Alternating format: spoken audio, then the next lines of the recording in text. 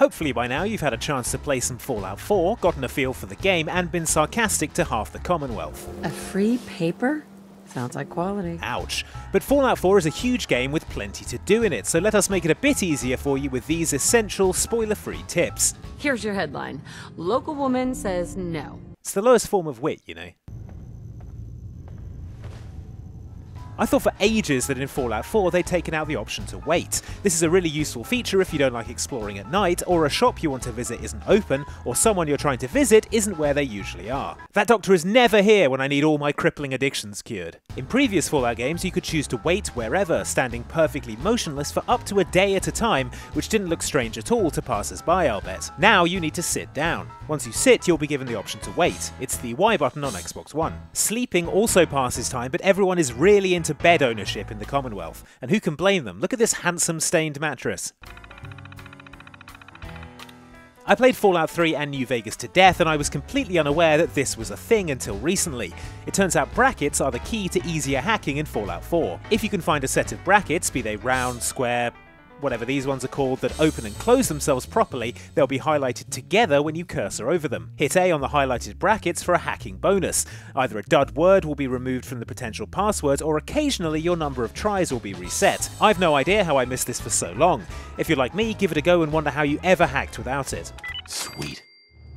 You know what I call a good day? One that ends without an empty stomach. If you're at all into base building and crafting in Fallout 4, you need to know how to use the workbenches in your settlements effectively. First off, remember you can dump all your junk into a workbench in one go by using the Y button, which frees up loads of carry weight for, well, more junk. If you plan on having more than one settlement though, you want the local leader perk available at Charisma level 6. Once you've got this perk, you can establish supply lines between your settlements by going into workshop mode, then going up to an unnamed settler and pressing right bumper. Companion characters will also work if you can spare them. Right, McCready? Are you kidding me? I've been bored out of my mind. You can then decide where to send this character, and a supply line will be created between that settlement and the one you're in. This lets you create a shared crafting inventory between settlements, which will save you loads of legwork if you want to build several bases throughout the Commonwealth, or if you just need more wood for kitten pictures. What the fuck was that? When you're being stealthy in Fallout, the word hidden appears in square brackets on screen. What you may not have realised is that the further apart the square brackets are, the better your hiding spot is. The same is true of caution. This means you can be seen, and the further apart the square brackets get here, the closer you are to going back to hidden. And make sure you turn your Pip-Boy light off if you're trying to be stealthy, yeah? No sign of him now.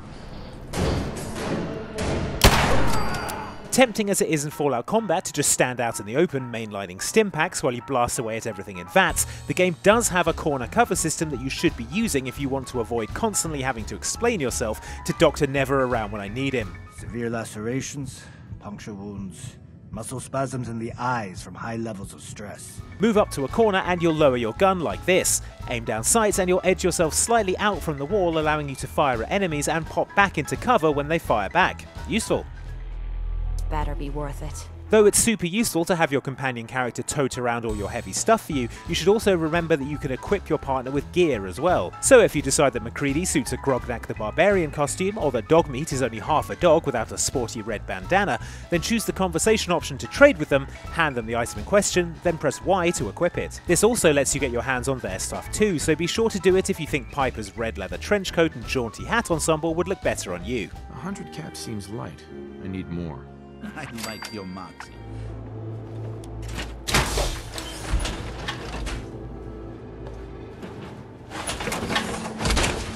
While we're on the subject of companions, don't forget that human-shaped companions can also wear power armour, if you'd rather they didn't spend 2/3 of every combat encounter having a sit down. Hit A to command a buddy, then point them at the power armour to make them get in.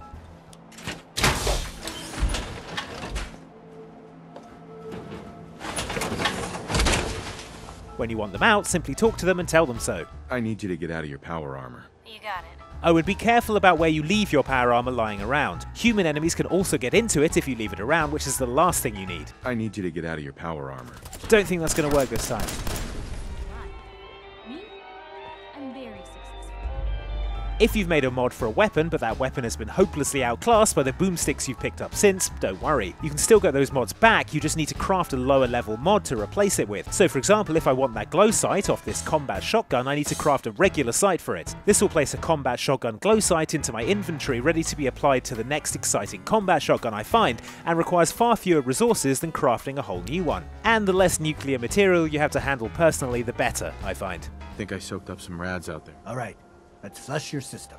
Those were 8 tips to give you the edge in Fallout 4's Commonwealth. What's your secret to survival in the Wasteland? Drop your advice in the comments and like and subscribe for more Fallout 4 from Outside Xbox. Thanks for watching!